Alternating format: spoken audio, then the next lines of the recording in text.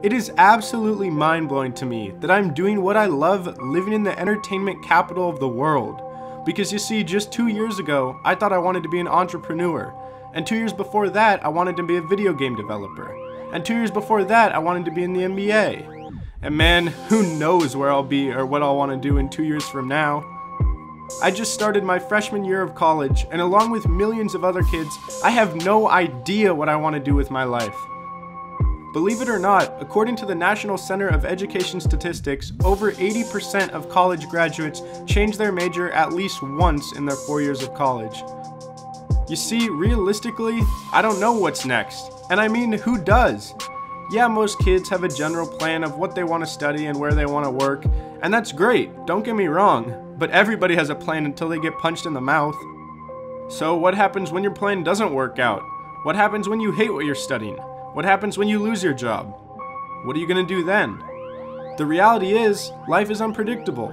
Nobody knows what's gonna happen. But that's the beauty of it all. You see, the uncertainty in our lives allows us to jump into the world with open arms and experience all of what our lives have to offer and appreciate it for what it is.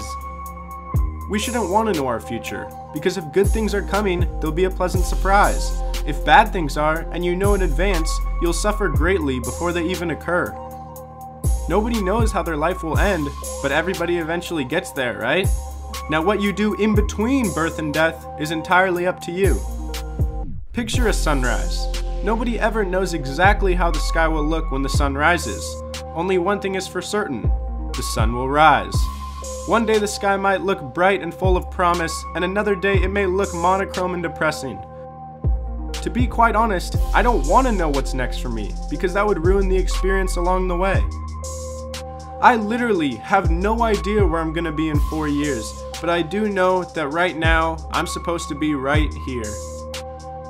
You see, I truly believe that God, Mother Nature, the universe, or whatever this magical thing may be, has created the trees and the seas, and it has a plan for me, and I am exactly where I'm supposed to be.